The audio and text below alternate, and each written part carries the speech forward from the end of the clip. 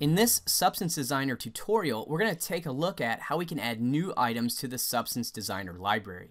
So to do that, we're going to have to append a new path, and we actually do that using the System Preferences. So here I'm going to go to Tools, Preferences, and so here in the Preference dialog, we're going to go to this Projects category, and it's here within these project files is where we can append this new path to our library. And so before we actually take a look at the setting itself, I just want to talk a bit about these project files. So by default, you're going to have a default project and a user project. And so each one of these projects is going to have its own set of preferences associated with it. So notice here we have user project. Let's say that I create a new project. So here I'm just going to click the plus button, and I'm just going to select one here that I've already done, this Unity project, and I'll click Save. So I've created a new project. Notice that with this project selected, things like the submeshes name filter is blank. If I select the user project, notice here that I actually have value within this project. Now again, this is kind of like the default that ships with Substance Designer. So again, what this is doing is it allows me to create a project and associate specific preferences with that project. So in the case of this example, I'm thinking in terms of I'm setting up Substance Designer to work with a specific software like Unity. So what I might do in this case is with Unity selected, the project, I might scroll down to the tangent space plugin and change this to work for Unity. So here I would click this button, and it just navigates me right to the tangent space, and I'll select the Unity T-Space plugin and click open. And so here I've changed that. Now notice if I go back to user project, it defaults back to the MIC T-Space plugin. However, let's say it's time for me to work on this, I'm working on a project that's specific for Unity, so I can make sure that Unity is set here to my default project, and that means that it's already going to set itself up specific for Unity. Now I have other preferences, like for instance I could come up here to my submeshes name filter and I can change the suffix here, or maybe for the specific pipeline that I'm working in I want to append a specific name for my bakes, such as ambient occlusion. Maybe I just want this to be _AO, or curvature I just want this to be underscore CURV or something like that. I can do all that and associate it with a specific project file. So I'm explaining this because, again, it's important to understand that the project preferences are going to be tied to these project files. And when we actually create the filter here within our Substance Designer library, you need to indicate which project that you're going to be using for that filter. And so in this case, what I'm going to do is I'm not actually going to use this Unity project, so I'm just going to close this out, and I'm actually going to set this up underneath my user default project. And so here I'm just going to scroll all the way down to the bottom, and you can see that I have this library category, and here I already have a path. So let me just delete this, and we'll do this from scratch. So here I have it selected, and I'm just clicking the X button to remove it. And so now we're going to add a new path. So to do this, I'm going to click this plus button, and now I'm going to navigate to a directory that contains the items that I want to be able to bring into the library. And in my case, I have this content on an external drive. So here I'm just going to my external drive, and in my case I'm going to Content, Substance Database. Here is my procedural SBSAR files, and then here I have this PBR materials. Now here I'm talking about Substance files, and I'm talking about SBSAR. So you can use Substance, just the actual source project, the SBS or SBSAR, but you can also be just searching for textures, so bitmap files or meshes, something of that nature. So it doesn't have to be only a substance. You could actually use the library to bring in, different types of assets. For this tutorial, we're just going to bring in some substances. So here, the substance database, the PBR material, within this directory I have a bunch of subdirectories that contain a whole lot of different substances that I want to be able to search here through the library. So in my case, I'm coming up to this PBR materials. Now notice again, this is kind of like my root directory, and within this directory I have a bunch of subdirectories.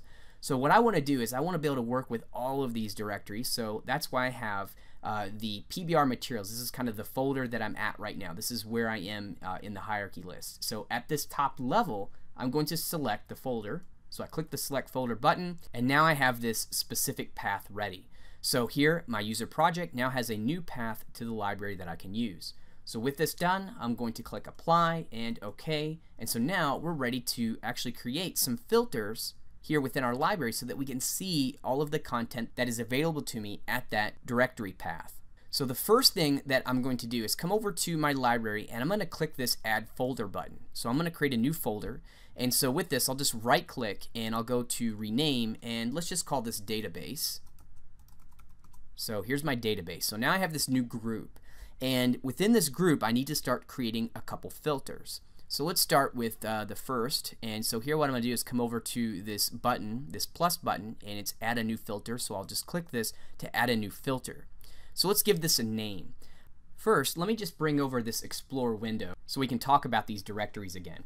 So remember, we added that path at PBR materials, and so now we've created a new filter. And this filter, what I want to do is I want to filter all of the substances that are in one of these directories. So in my case, I'm going to choose bricks to start. So within bricks, we have a bunch of substances here. So let's utilize this bricks.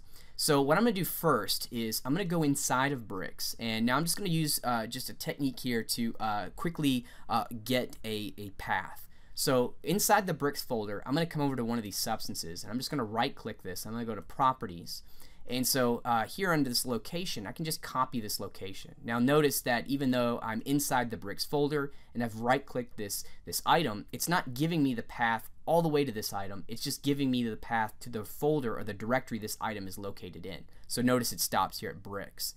So with this selected, I'm just going to copy this.